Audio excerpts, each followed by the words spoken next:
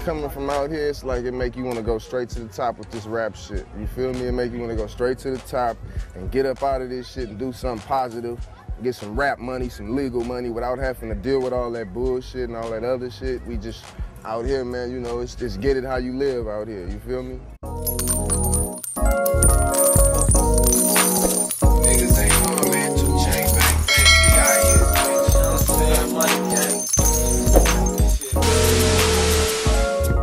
AHumbleSoul, we checking back in, man. We got a very special lady on the line right now, the mother of a talented Bay Area rap artist who was unfortunately taken before he was able to really reach his peak.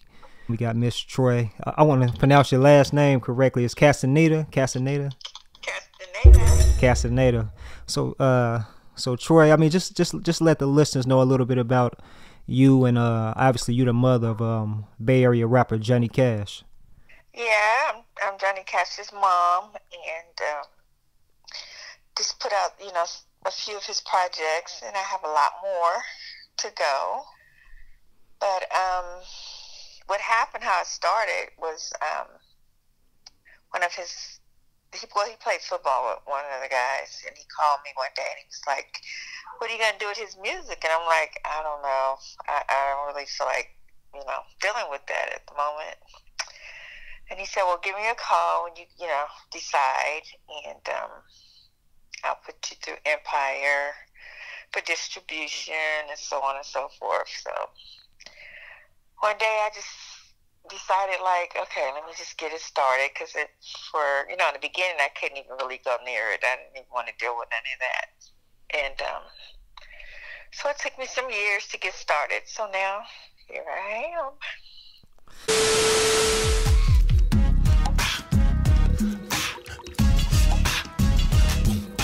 What the business is, this your boy Cash, the Fast Gunner. This how we do it out here in North Richmond, right here on 3rd and Silver. Man, you gotta be strong, real strong and solid to survive out here. If you ain't, you weak, you gonna break, you ain't gonna make it out here. This shit is tough. There's a lot of vultures, everybody wanna eat, we all trying to have something. And it's enough money for everybody, but out here we trying to spread it around and make it so everybody can share the same money. That's the difference between us and these other hoods. I want to go back a little bit. Can you, I mean, obviously I know Johnny represented North Richmond, but I want to know if you could just talk a little bit about just North Richmond and you all coming up there. Was he born and bred there? Did you all move around? But just talk a little bit about that. No. See, he played sports and hung with all of these different guys. So he wasn't raised in North Richmond.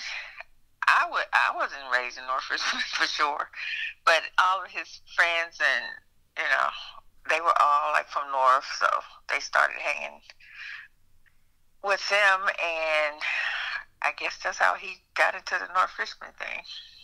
So where were you all from originally, or where did he come up?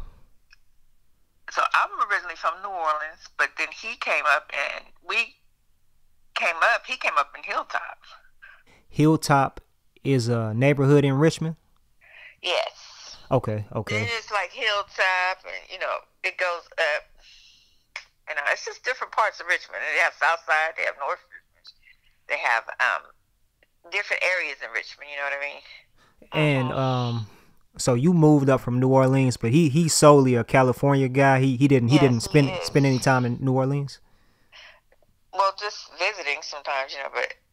As far as being born, no, he was born and raised in Richmond. But actually, when he first was born, we lived in Germany for like 4 years. Oh, was a military kid? Yeah, my husband was in the military. So just tell me, I mean, before the music and the image, getting down with this, etc., like what type of kid was Johnny, and how was he growing up?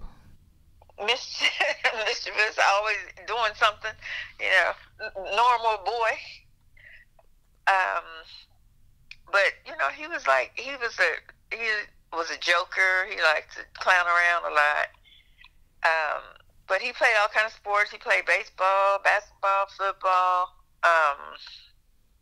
And then he got into music around, I want to say, like the age of 10. He had a little manager And he started off as actually J Money. And he had a little dance group with him, 4 girls. And, you know, that's where he started. He had his little manager, and, you know, they went different places just to travel a little. And then he went to, my brother actually managed him. Him and his friend, they were both named Kevin, but my brother and his friend managed Johnny. And he got a deal with I think it was Big 3. It was a label out of L.A., and they actually gave him like a budget, and he had a rap truck, and they flew him to New York. He was in L.A. He did music with Baby Faces, Jamie Foxx, and in the studios, you know, different.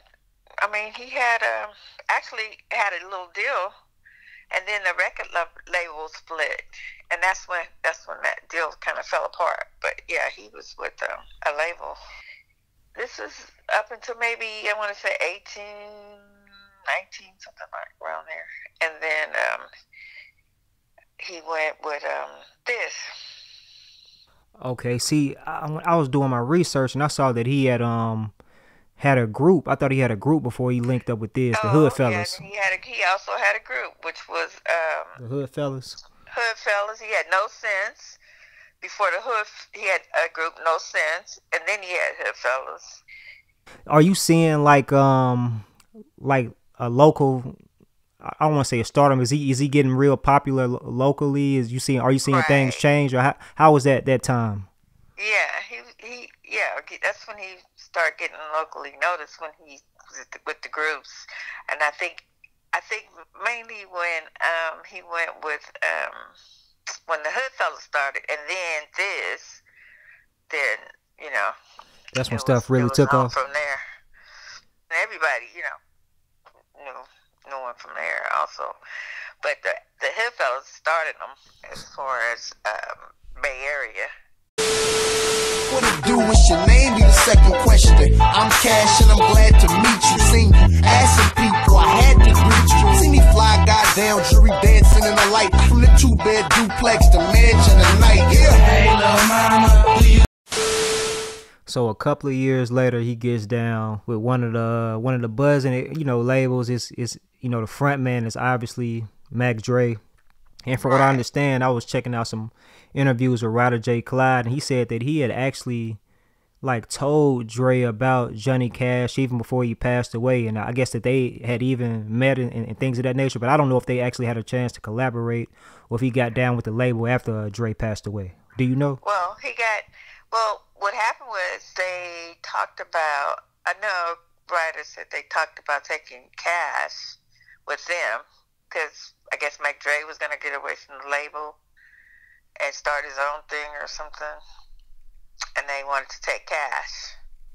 I guess then that happened to Mac Dre, you know, but that was the talk. So he got down with this. He's in this group with Ryder, Money Gang Mob. They put out a couple of projects, and then he puts out like his own solo through Thiz, right? Right. With Tito Bell, he did a mixtape. So at that point in time, you know, Thiz is really buzzing, not just throughout the Bay Area or on a regional level, but, you know, they got the MTV Welcome to My Hood. They come to the Bay Area. They got the, you know, they're doing the hyphy, all that big hyphy phase and all of that. Right. Thiz is really bubbling around that time. Man, what was it like being his mom, seeing him finally get like some real type of stardom in his area?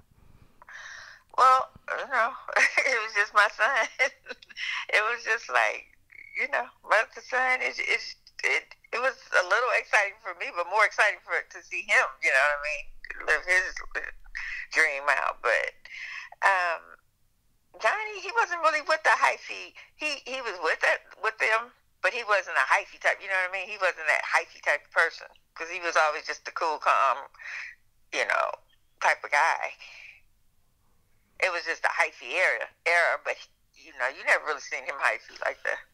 So before, you know, everything played out, you know, obviously Johnny Cash was like one of the shining stars seemed like one of the next up, man, who could really take the Bay Area to another level on the rap scene. Right. You know, unfortunately, you know, obviously he was, you know, shot. And, you know, when stuff like that happens, you know, sometimes rumors can spread and it's a lot of different information, misinformation, etc.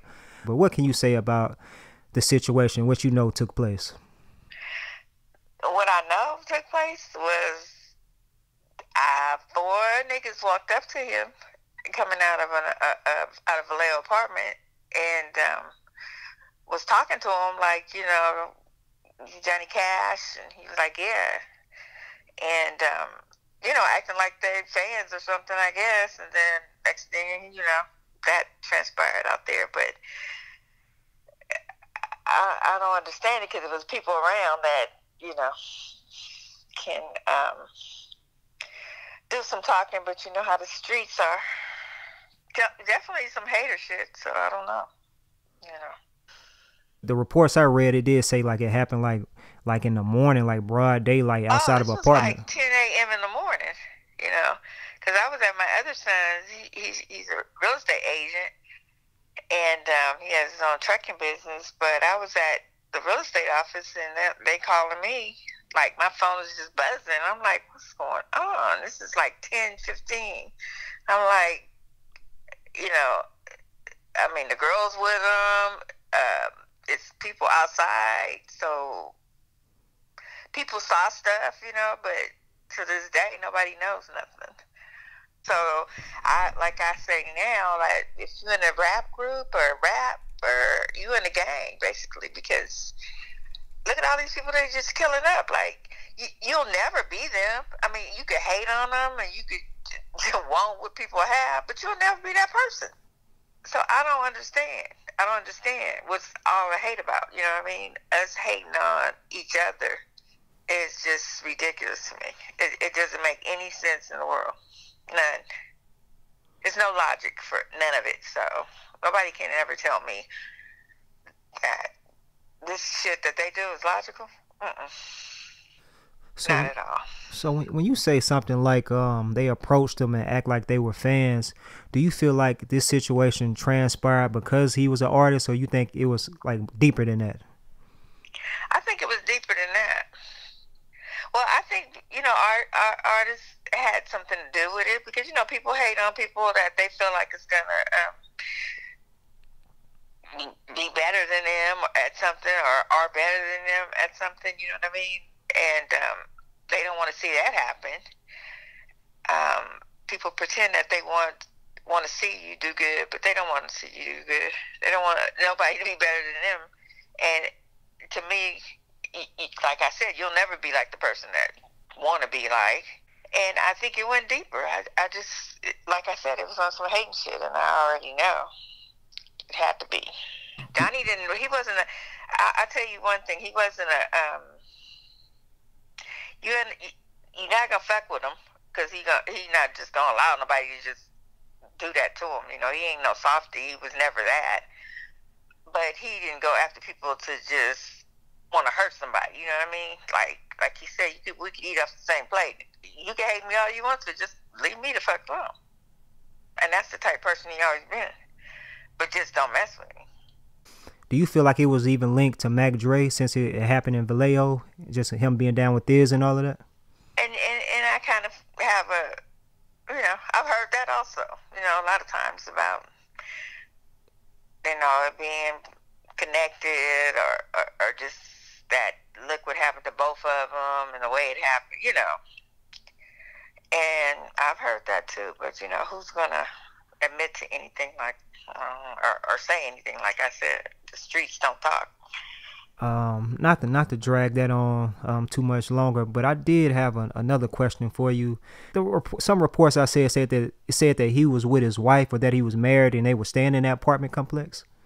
Johnny's never been married, but he was staying. He was in, you know, and I don't think he was even really like living there with the girl.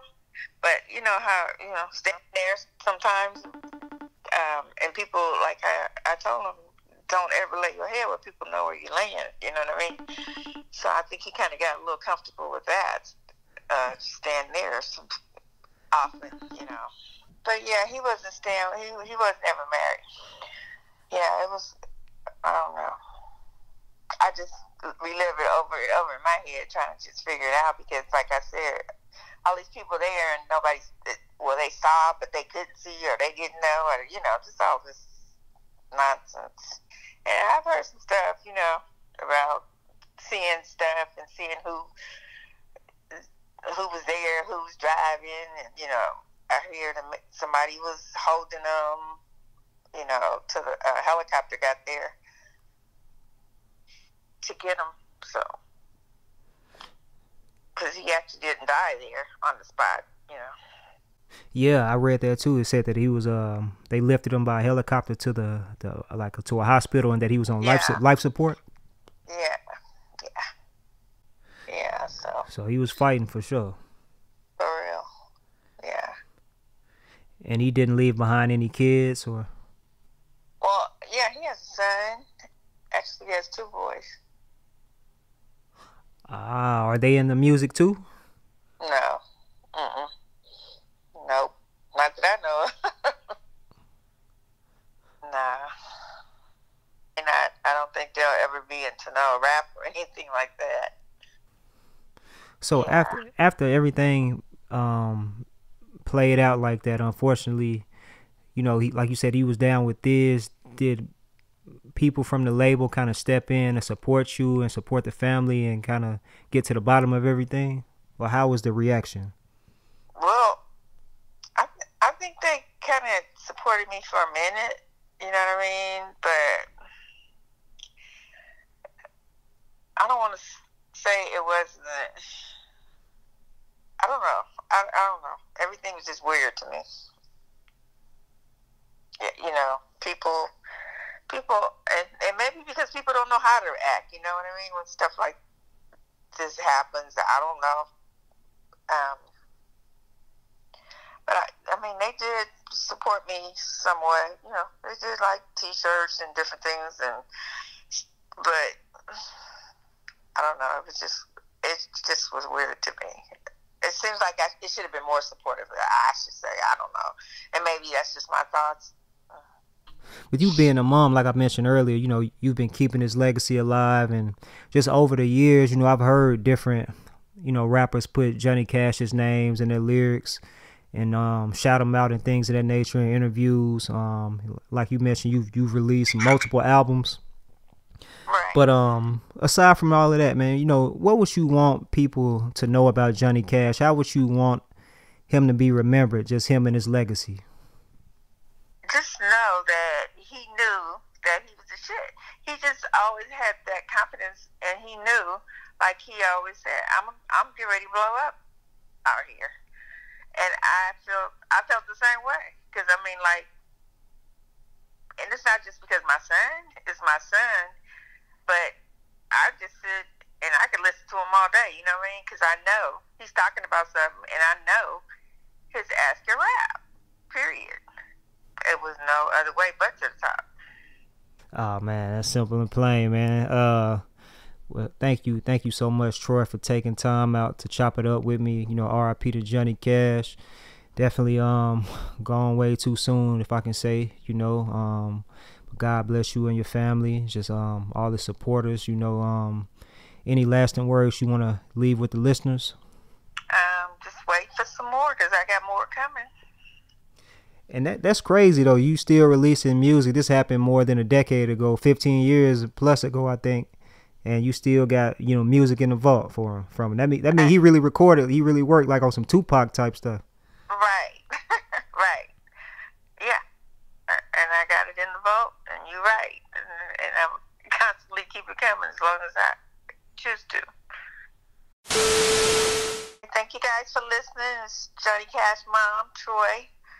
Rock with AHumbleSoul. Thank you for interviewing me. And anytime you want to come back and do it again, I'm here. Got some killers in the rich getting cold cash.